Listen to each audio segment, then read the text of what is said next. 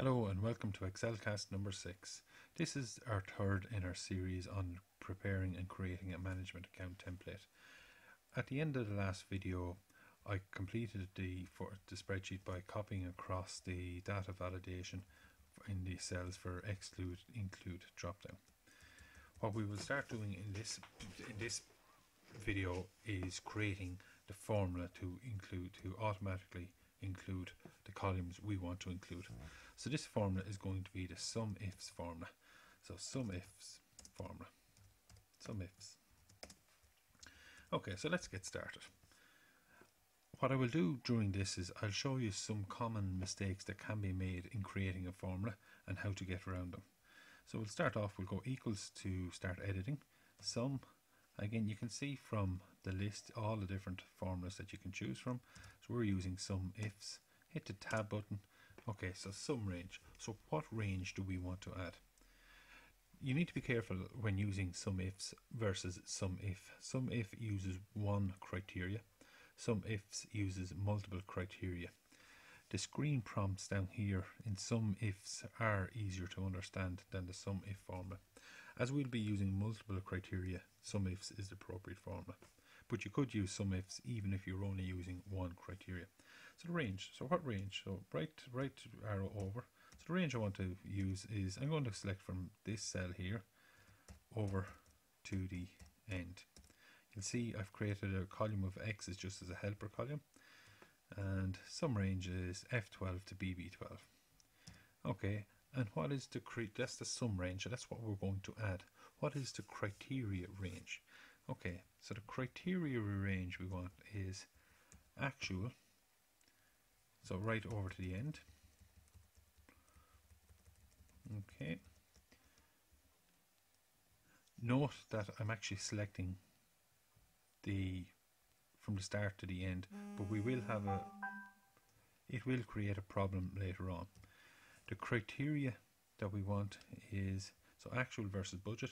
So the criteria is, the criteria in the top of our column is actual. Okay, and that's the first set of criteria.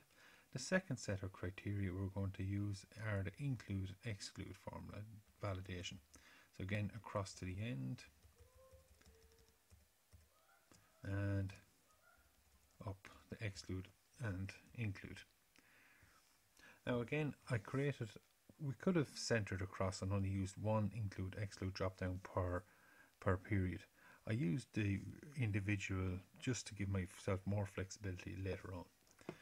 And that should be our formula. So when we press return, our formula should work. However, it hasn't worked. So why hasn't it worked? This is the first of the common mistakes, or at least the common mistakes I make, that I just want to highlight to your attention. So if we press F2 on the keyboard, it'll give you the edit mode. So straight away you can see the range here is not the same as the range up here. Okay, so we need to edit the range. So we can bring the mouse, hover the mouse over it, and click and drag, and click and drag. Okay, and that's fine. Normally I do it by editing the formula itself. So we'll see if we press enter on that, it still doesn't work. So why doesn't it work? So again, so we could press F2, scroll over to the end and see what's wrong at the end. We'll just do it visually here. So our range that we're going to sum, our sum range is F12 to BB12. Our criteria range only goes as far as BA12. It should have gone as far as BB12. So let's update that to BB12. Now our ranges match. If we press return on the keyboard, we can see that we have 300. So again, so where does that 300 come from? That 300 comes from the actual and excluded figure for month 1, for month 2, and for month 3. So again, so let's change our formula here, our drop down. We want to include. Okay, it goes to 0. Change to exclude, back to 300. Okay, so we want to copy our formula. Again, another thing to be very careful of. Let's copy this down first of all. And we see it's not working. Let's copy it across. We can see it appears to be working. Okay, so what's gone wrong? Why isn't it working? So let's come down to the cell here and press F2. Hey presto, there we go. The formula is no longer linked to the correct cells. Let's go over to our prior year figure here and F2. Again, the answer appears to be correct. However, we can see by going into edit mode, our formula is no longer correct. So how do we get around that? What we don't want to do is to have to type in the formula into every cell. What we would like to be able to do is copy and paste. So to do that within Excel, we need to lock the references. So if we look at, again, we'll go into F2 for edit mode. Okay, so we can see, okay, as we copy across to the right, we always want it to start on cell F. So again, color coordination here, we've got F. So we always want it to be on F as we copy across. So if we put a $sign in front of F, it locks the column F. Similarly, at the end, we don't want it to go past BB. So we want to lock that column BB as well. So we'll put a $sign in front of that. If we copy it down, do we want it to come down? Do we want this range here to come down? Yes, we do. So we won't lock the row number. So let's look at the next criteria. Next criteria is F9 to BB9, which is our headings. So again, so if we copy to the right, do we want to lock it? Yes, we do. If we copy down, if we copy the rows down, do we want to lock it? Yes, we do. Because as we copy down to this one here, we want to keep it locked to our header. Same for BB9, lock and lock. So we want to lock the column and the row. So again, a shortcut for this is F4 on the keyboard. So you can see we've now F4 given us locked. Oops, say daisy, escape. I clicked on that with my mouse, so I may start again. So F2, edit. So we'll use shortcut keys F4, F4. So we want to lock it to the column F12. That's fine. Same thing, F4, 1, 2, 3. Lock to the column. Don't lock the row. On F9, range F9 to BB9, we want to lock the column and we want to lock the row. So F4 once, column and row. C9, well, it always needs to be locked to the row 9. Does it need to be locked to the column C? No. When we copy that across, we want it to come across. So F4, F4. So C is not locked and 9 is locked. F8 to BB8, similar to the previous one, lock both column and row, and lock both column and row. And C8, just lock the column. Or sorry, just lock the row.